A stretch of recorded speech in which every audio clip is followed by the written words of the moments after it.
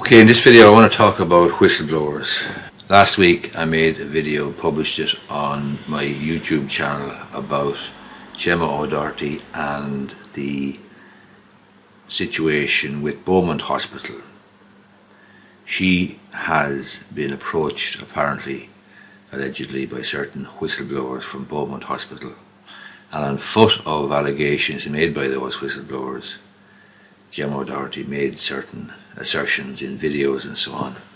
And last week in the High Court, the judge ordered Gemma O'Doherty to take down the videos on the basis that they were defamatory of Beaumont Hospital and of the Director of Nursing.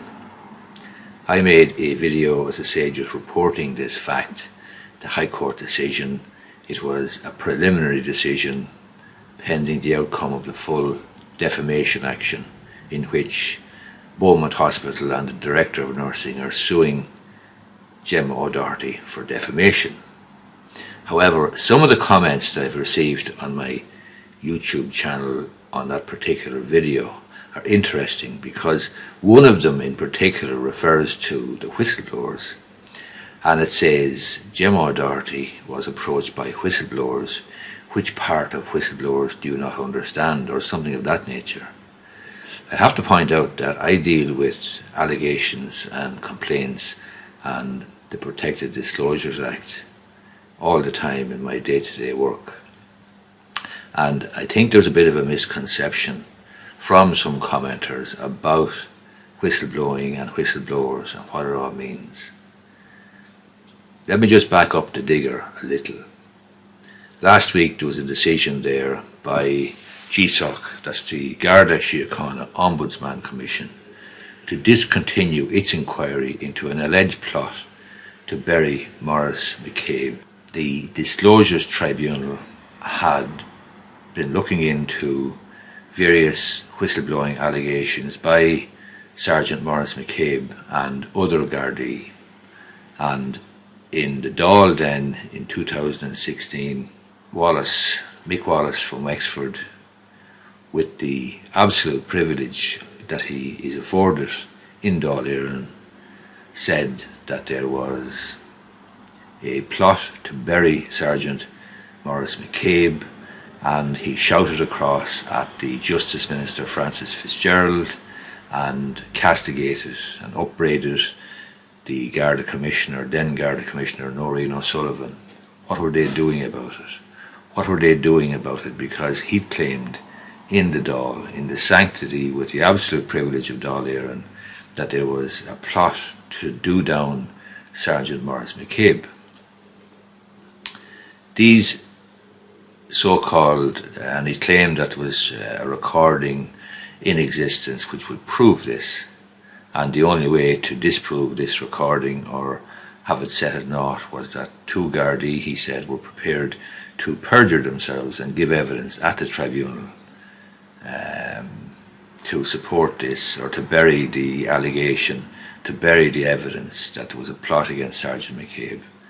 The Commissioner then, Noreen O'Sullivan, referred those particular complaints, or the evidence that was going to be given, or the allegations that was supposed to be given by these two guards, to the Disclosures Tribunal. And the gentleman who was looking after the Disclosures Tribunal, Mr. Justice Peter Charlton, couldn't understand why she did that, because there was never any question of these Gardaí giving evidence, or giving evidence to set aside any evidence of a recording that McCabe had. And Mr. Justice Peter Charlton pressed Noreen O'Sullivan on this. He said, "This is something that I won't understand until my dying day." That is her referral of these allegations to GSOC, the Garda Síochána Ombudsman Complaints Inquiry. And she said, look, nobody was going to accept my word. It was only fair to Superintendent Cunningham and Sergeant Martin to refer the matter to GSOC so that their names would be cleared. But that never, ever arose. Now, our GSOC have communicated the fact that they're not going to continue investigating it any further, because there's absolutely no evidence of a plot to bury Maurice McCabe. So they are whistleblowing allegations brought up by Mick Wallace under the sanctity, the privilege of Dáil Éireann. If we go back then a week, you'll find that the Disclosures Tribunal, sitting under terms of reference, Justice Sean Ryan, it rejected up to 8 complaints it received from Gardaí who felt they were targeted by senior officers after making a whistleblower disclosure, it has emerged. So the tribunal began hearing evidence on the October 14th last about a complaint from Garda Nicky Keogh that he was targeted and discredited. Again, Garda Nicky Keogh's allegations, whistleblower allegations and complaints were given a lot of publicity and a lot of media coverage at the time when they first were put into the public domain with the help of certain politicians. But the bottom line is, the decision is the Disclosures Tribunal has rejected up to 8 complaints from Gardaí. The Tribunal is still considering 4 further complaints in private. The significance of this is that complaints, whistleblower allegations, are simply complaints, are simply assertions. They must be tested. They must be tested by the other side.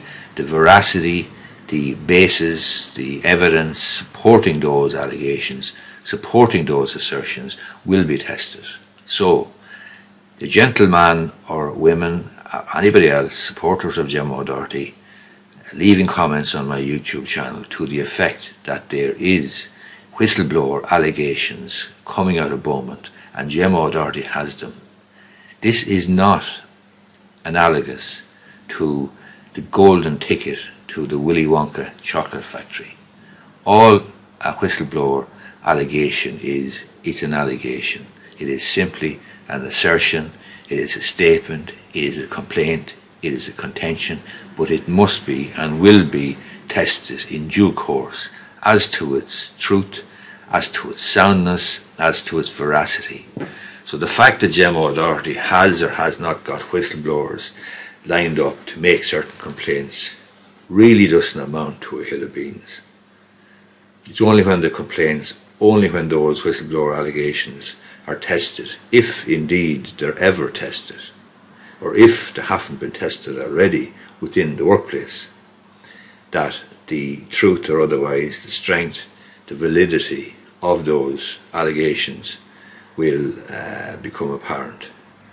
But for persons to be saying that you know, this is some sort of a game changer, that Gemma O'Doherty has been hard done by because she was told to remove what the Judge Shannon Allen, found to be defamatory videos, and she was asked to remove them or told to remove them, ordered to remove them, but she has whistleblower allegations, as if this is some silver bullet. Allegations are allegations, they're complaints. Anybody can make an allegation, anybody can make an assertion. Go to your local pub next weekend if you can, and you'll have any number of persons prepared to make allegations about all sorts of things. But quite frankly, it doesn't amount to a hill of beans until they're proven. Allegations are not evidence, and again, comments on the video, we're talking about these people weren't brought into the High Court. No, they weren't, because it's not the time or the place. It was simply an application by Beaumont and the Director of Nursing to have the videos removed pending the full hearing of the defamation action.